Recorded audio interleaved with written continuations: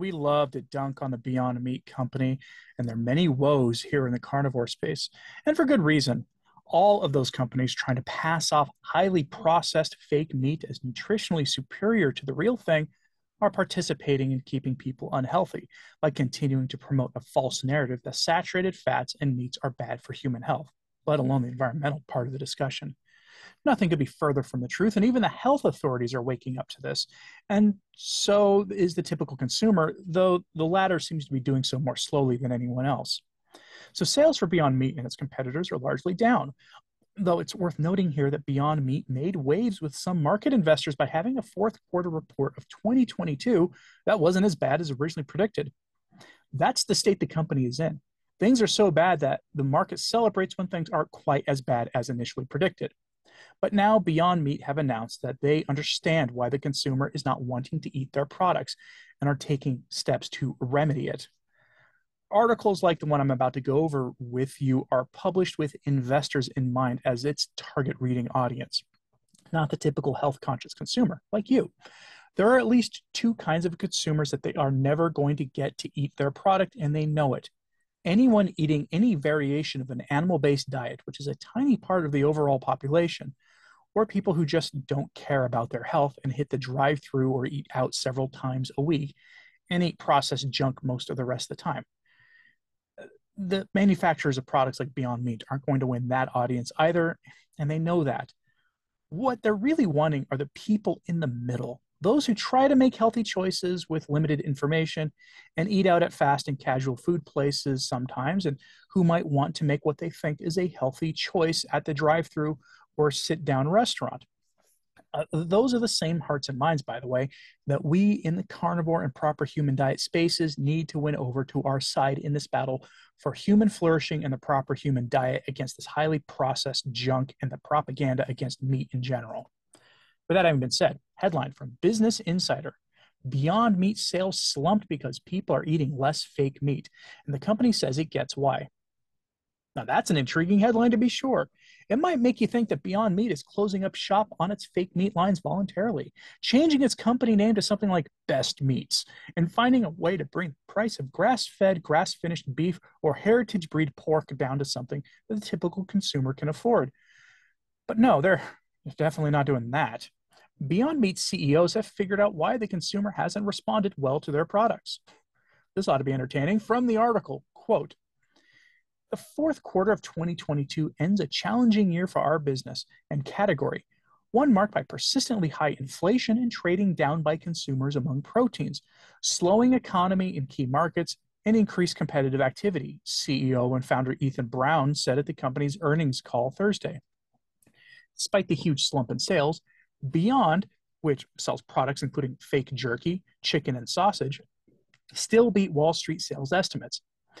It seems reasonable that consumers may retreat from protein that can be 2 times the price of the animal-based equivalent during periods of intense inflation and reduced buying power, and that a reduction in price given this dynamic would spur increasing consumption. Brown said in the year to January, the price of food for at-home consumption increased by 11.3% according to data from the U.S. Bureau of Labor Statistics. Meat prices weren't hit as hard as other grocery categories. In the U.S., sales of Beyond's products to restaurants took the biggest hit, falling 30% year over year for the fourth quarter. Restaurants made up 25.8% of its U.S. fourth quarter sales, compared to more than half of its sales in international markets.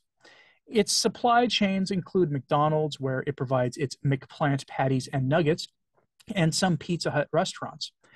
The U.S. accounted for 72.5% of Beyond sales in 2022 by revenue. Beyond posted a net loss of $366 million in 2022.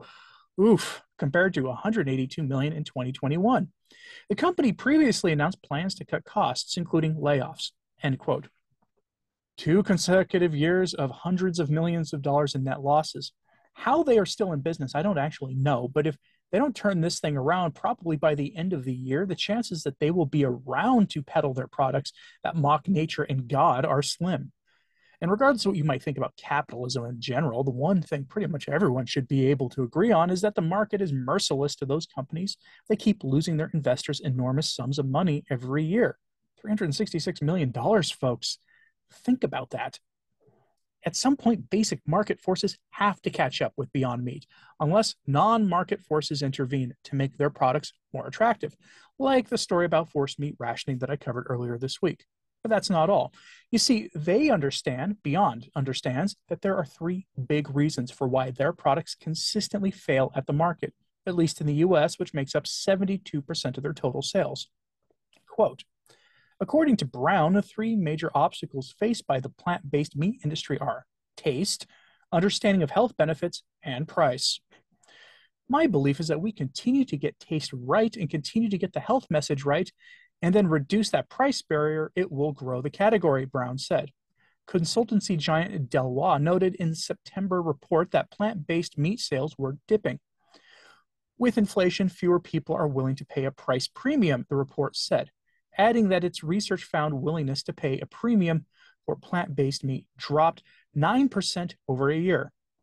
Information Resources, Inc. data cited by Bloomberg shows that sales by volume of refrigerated meat alternatives at retailers fell 10.5% in the year to September 4th, end quote.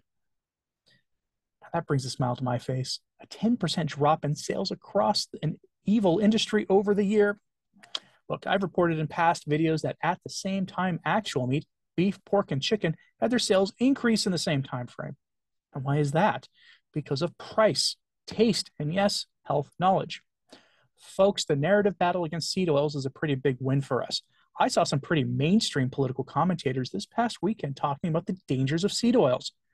Our internal discussions among carnivores and in the broader proper human diet space has bled over into the mainstream discourse. And you know that the seed oil discussion can't possibly be the only thing from our world gaining more traction in the broader world either. We know that carb reduction diets are getting more popular, and we know that people are becoming more suspicious of processed foods in general. Those are wins. We see it in statistics, like the one that shows a 10.5% drop in fake meat sales across the industry in a single year. It's not just the taste, which is a big factor because those things are nasty by all reports, but these companies won't win the health messaging battle either because what they peddle is false information. They just don't know it because they're stuck in the old paradigm that is dying. It's a paradigm that says that animal products and saturated fats are bad and should be limited. People are waking up, if slowly, to their having been hoodwinked on that issue. It's a glorious thing to see play out in real time. Now, are you as optimistic as I am about this? What do you think of the attempts to spin Beyond Meat's continuing woes into something positive? Let me know in the comments, please. Like and subscribe if you haven't. It does help. Just sharing this on social media. That helps a lot too. I'm Anthony Stine, the Practical Carnivore. Thanks for tuning in today.